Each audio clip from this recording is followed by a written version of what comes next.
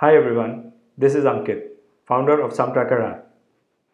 In this video, we are going to look at what is Sumtracker, who is it for, and also look at its product demo. Sumtracker is an inventory management app for your e-commerce business. It is great for single store owners as well as those having multiple stores. It is basically a central dashboard where you can control all your inventory movement on the stores, automate a lot of tasks, and take important decisions regarding your inventory at the right time. So let's dive in and have a look at some of the features that Sumtracker has. So first up is multi-channel inventory sync, where you can keep inventory on all your different stores in sync with Sumtracker. Then there are many automation features which sellers are looking for. For example, sometimes you want to keep the inventory of a lot of your listings as the same. So that is possible with Sumtracker. And then we have bundles and kits. So you can automate the inventory updates for all your bundles as well as get the reports that you are looking for, more detailed reports about your component sales. Then we have very easy way for you to update inventory. So you can either bulk upload them through a simple CSV files or use the Sumtracker interface. We also support purchase orders, so you can easily track your incoming stock, send POs to your vendors, and manage them as a whole. We have detailed inventory reporting where you can get detailed log of all your inventory movements across all platforms, and also get into details of inventory snapshot at a past date, sales reports, purchase reports. So all those are there for you to take the important inventory decisions. We also support multiple locations, so people having multiple locations can manage their stock easily. We support low stock alerts, and we have bulk imports and exports for everything, so you can do things fast. And we also have API access for automation. So now let's look at the product demo of Sumtracker. So as soon as you install the Sumtracker app, you can connect your stores, and Sumtracker pulls in all your product listings from your stores. Initially, the inventory sync is off, so the inventory from Sumtracker will start syncing to your stores only when you turn this setting on. When turning this setting on, you get the option to import the currently available inventory on your store. And once you turn on the sync, Sumtracker becomes the central point from where inventory is being updated from on your stores. So if you get an order on one of the stores, let's say Shopify, then inventory of that product is going to be updated on all the other stores. Now let us see how products get created in Sumtracker from your listings. When you go to the products list, you can see that all your listings have synced here. We sync your listings based on unique SKUs.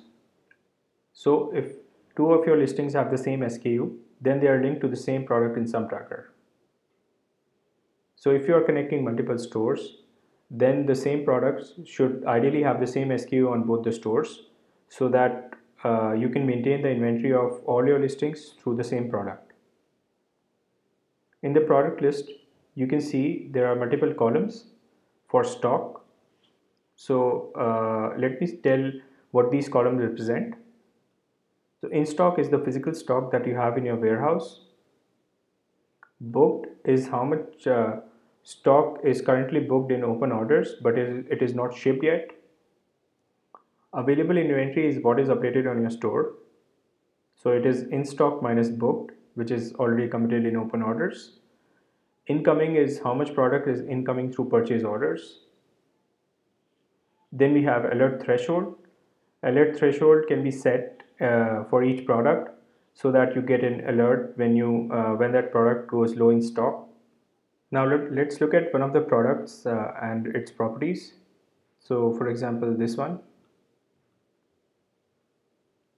So we save all these details, the images from your listing, while you can set the alert threshold, close at quantity, cost per item, all these details directly in Sumtracker.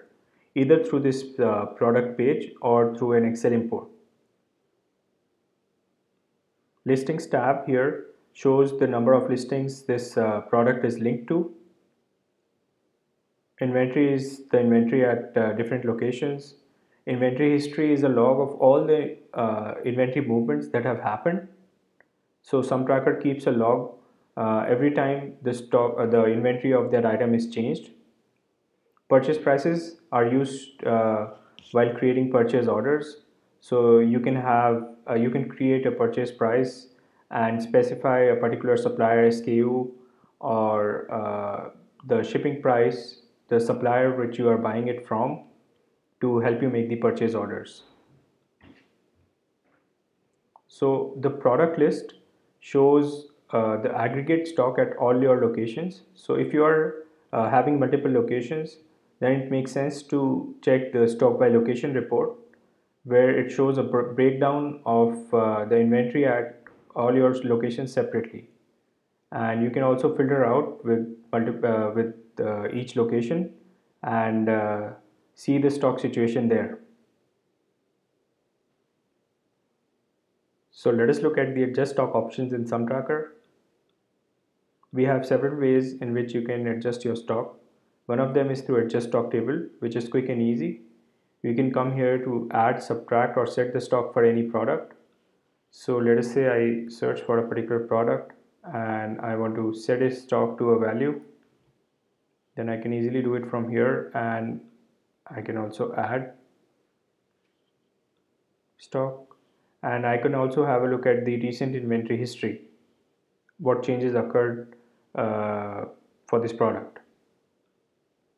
Adjust stock forms is just another way to make the inventory changes. I can select a reason why this change is happening, and I can add all the products here and select the adjustment type. I can also upload a file.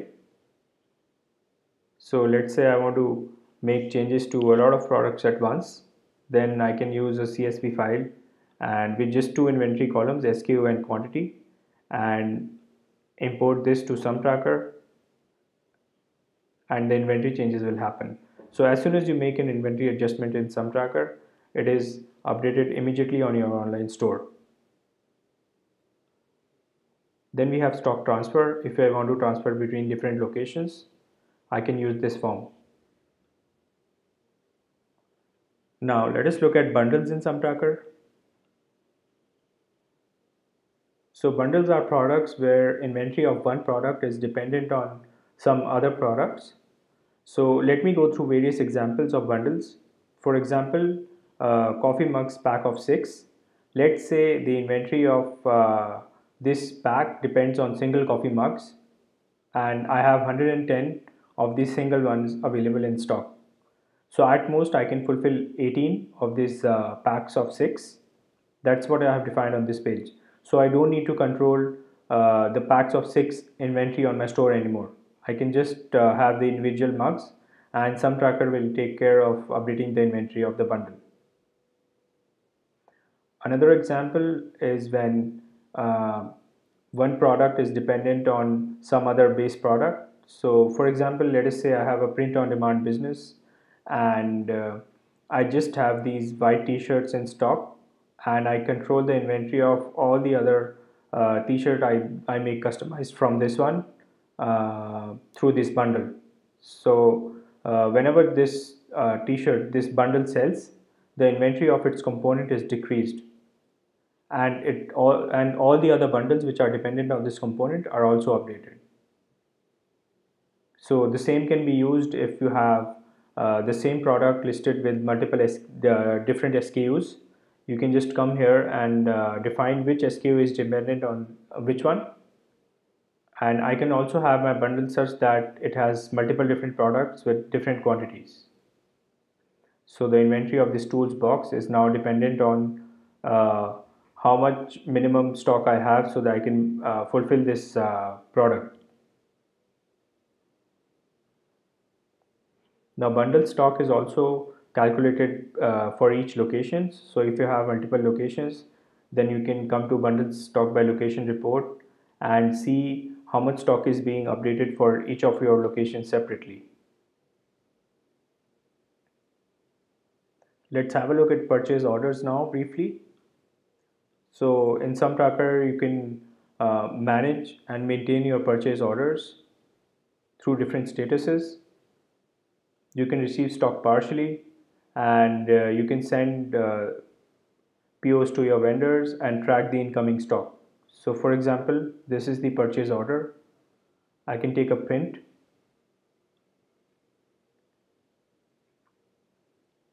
and I can save this as a PDF and send to my vendor. I can also receive the stock partially.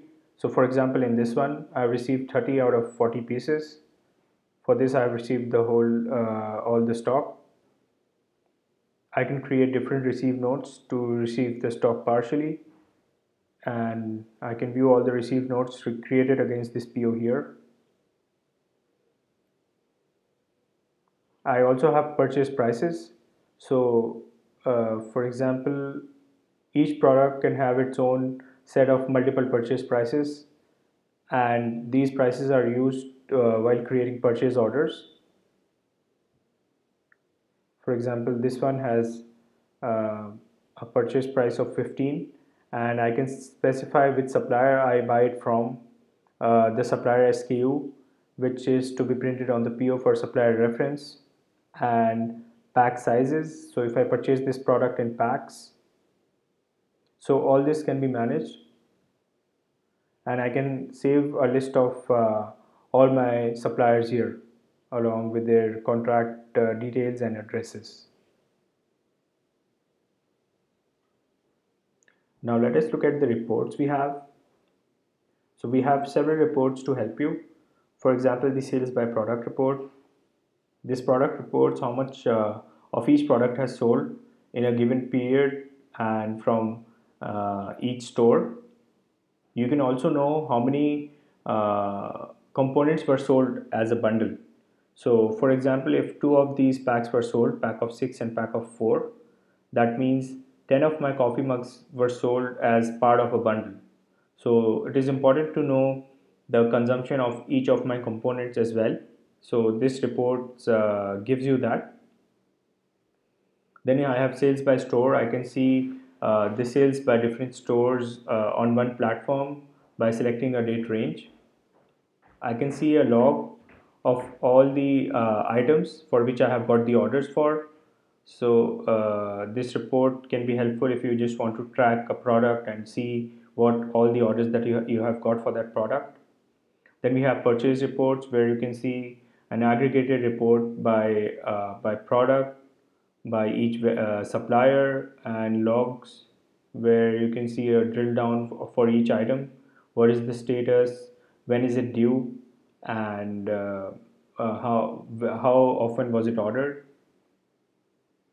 Then we have detailed inventory log where we track the inventory movement of each item, and you can apply various filters to know exactly what happened to a particular product.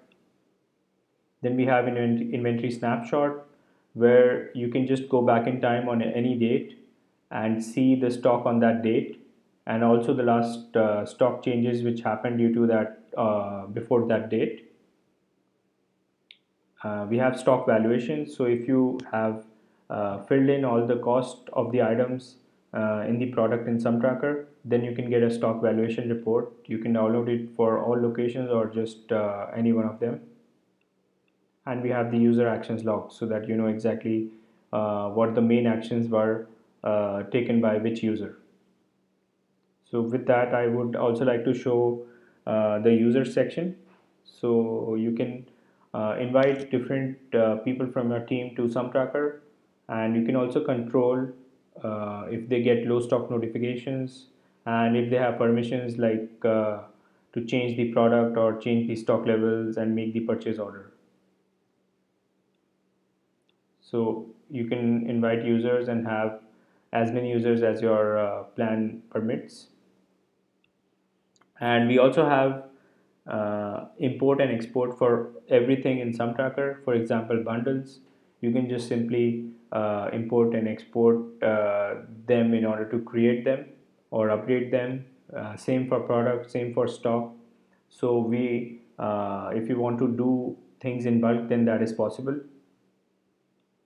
And the orders tab shows all your orders that you have got on all the stores with their correct statuses. So the inventory is always being maintained based on these order statuses in Sumtracker. Yeah. So that's it for the demo. Thank you. Thank you for watching.